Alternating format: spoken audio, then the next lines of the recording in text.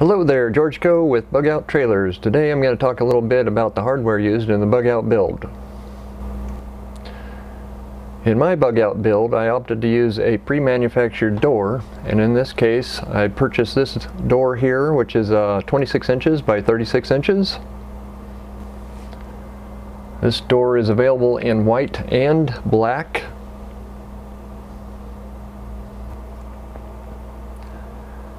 Another door that's available is this door. This is another 26 by 36 inch door.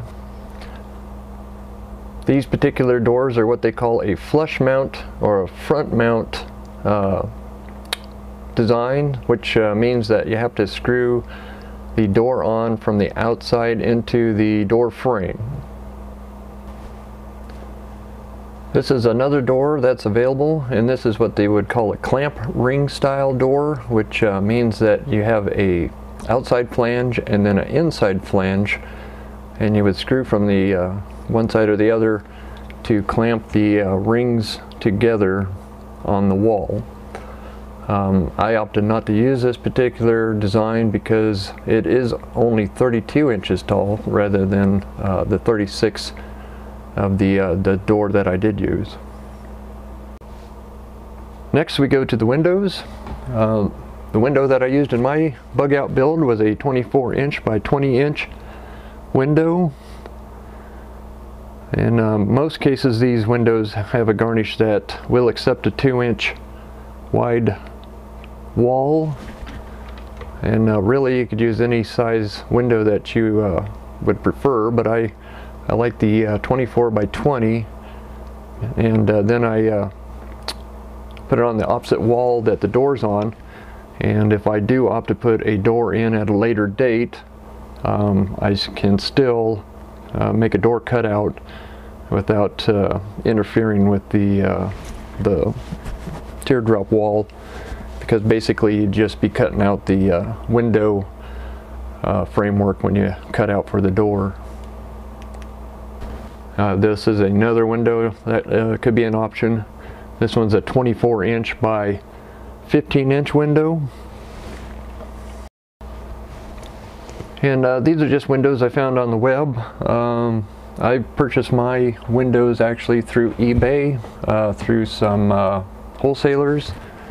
And then there's also some salvage, RV salvage eBay vendors that sometimes you can get some great deals on windows.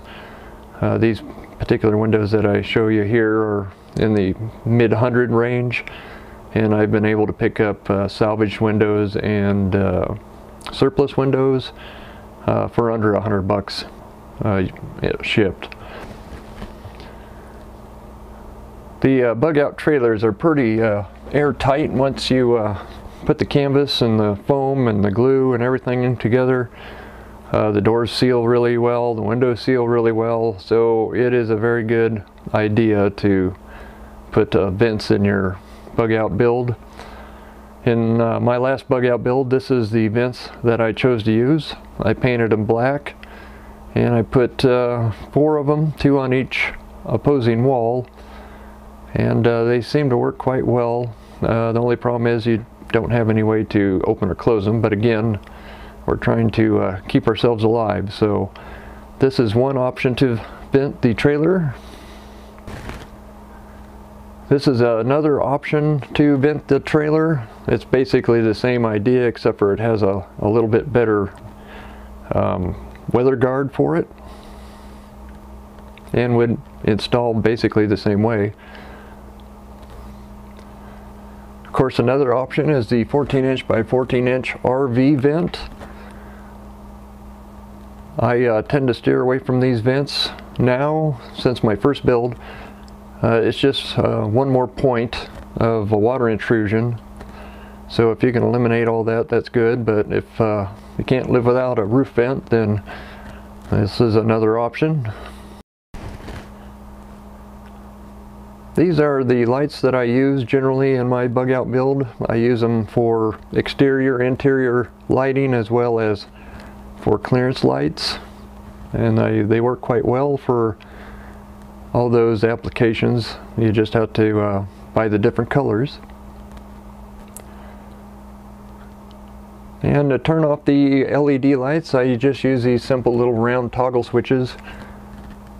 And they work quite well because you just use a drill bit, drill a little hole, and then these pop in and then you're done. Which is way better than trying to drill a square hole like some of the other toggle switches. These are the switch boxes that I use. I like them because they're plastic. They're basically just a box, and they're about 1 inch deep, so you just have to cut out a little 1 inch deep recess into your foam, and then these just glue right in and make a nice clean application.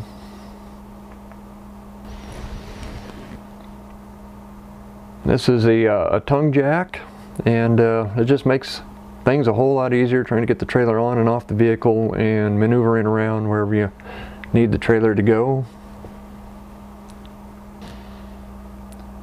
Okay, I will be posting links to all these items that I just posted here, so you can check out the links to get a little bit more information on all these items. And again, there are other options besides what's on Amazon, and you can look around. In most cases though, I found that the doors were only available through Amazon or directly through the vendor. And hopefully next video we will start the bug out build with the floor, so stay tuned for that, and until then, bug out.